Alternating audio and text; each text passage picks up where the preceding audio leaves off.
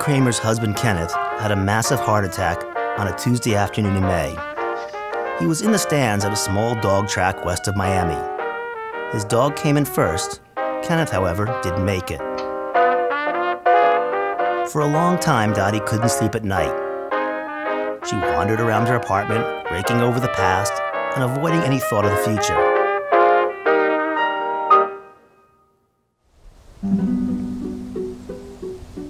But the future comes whether you avoid it or not. In her years as an actress, Dottie had learned important lessons. Make a dramatic entrance, cry on cue, and when the show's over, put away your props and costumes and move on. So Dottie decided to clean out Kenneth's closets and drawers and donate as much as possible to charity. At the back of Kenneth's closet, Dottie found an old wooden box.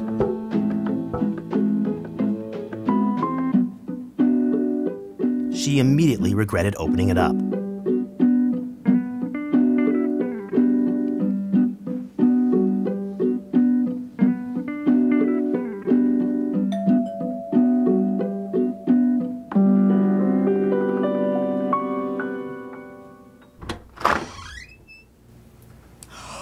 Dottie, you look smashing. Hello, Mrs. Kramer. Look at you. Pretty as a picture.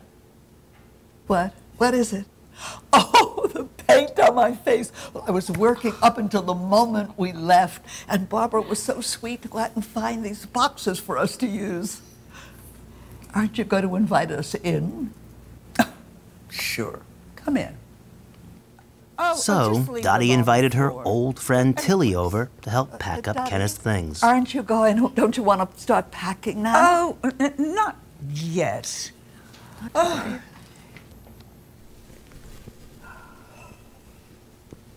Well, I was cleaning out Kenneth's closet, and I found this.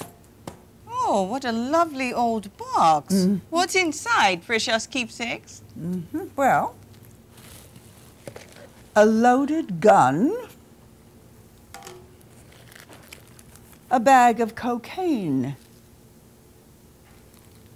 a bag of pills, $5,000. Oh, another bag of pills, condoms, a cock ring. Oh, and Polaroids. Well, don't worry. Neither of you are in the pictures. Oh, my.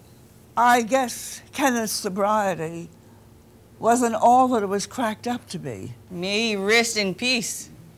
Tilly, if you were to paint this, how would you do it? What? If you were to do a still life of these precious keepsakes, how would you paint them?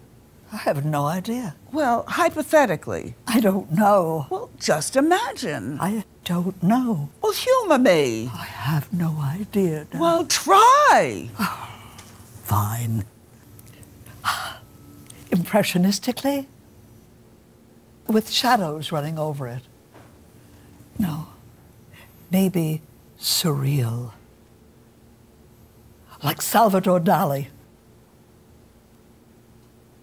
Like a dream? Like a dream. But there's something missing. What's missing, Tilly? Oh, Dottie, honey, I have no idea what's missing. Oh, no, honey.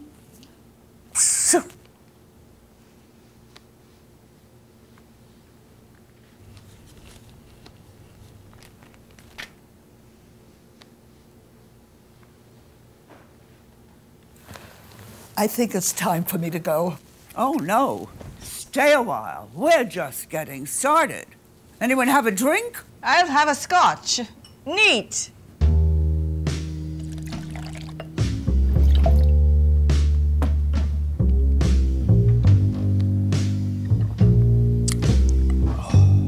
How would you paint the picture now, Tilly?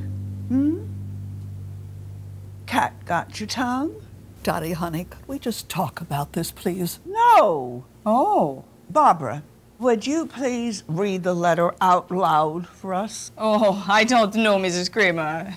I insist. Maybe I should read it.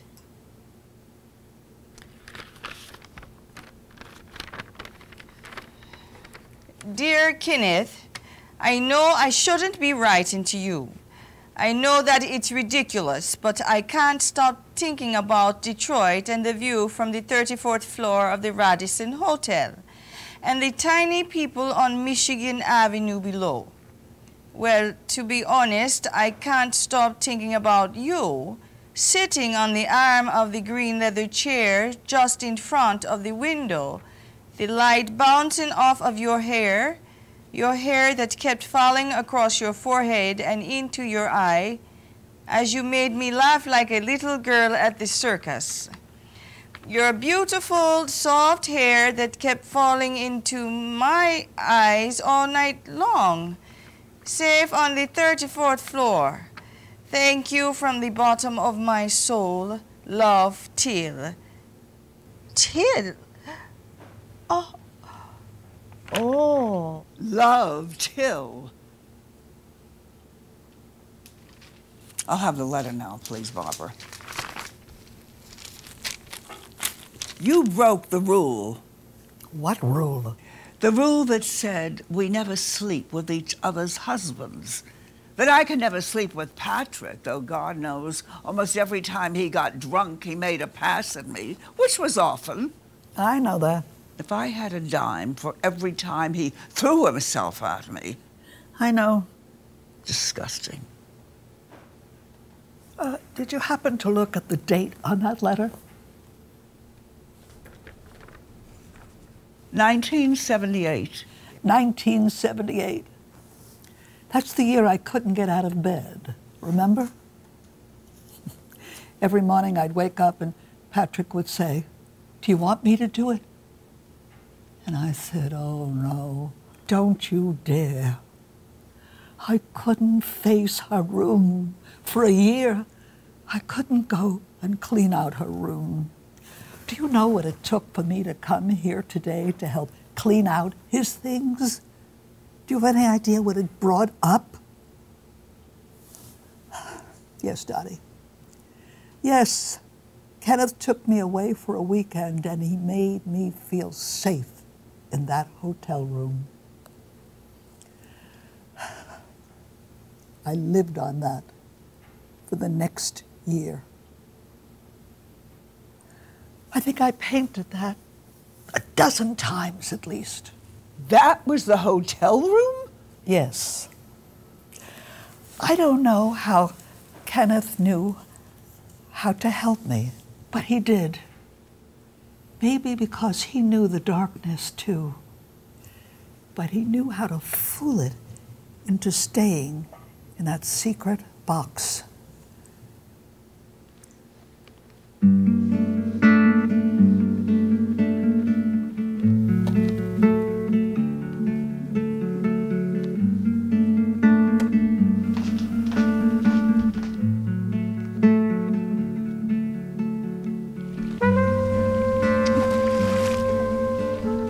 I'm going to throw all of this stuff over, too. No, don't do that. You might hit somebody. Well, I don't want it here. No, I can help you with that. First, let's put everything back in the box. Oh. Is that all right, Mrs. Kramer? Yes, do what you want. Take it all, except for the money. Give me the money. Oh, my Are you God. hurt? Holy crap. Are you hurt? No. Are you hurt? Lord, my heart. Oh, do I should call an ambulance? I know, Barbara. Easy. Did anyone call the Be okay. police? Please tell him not to You'll call be the fine. police. You'll Nothing be happened fine. here. Oh, what is going on? Jesus, Okay. Barbara, don't let Kenneth with his guns. I'm fine. Are you okay? Barbara quit her job as Tilly's housekeeper and opened a karaoke bar in Sarasota, Florida. The condo committee fined Dottie $150 for littering in the pool. She never paid it, and now there's a lien on her condo. Dottie and Tilly never spoke about the box, the gunshot, or Kenneth ever again.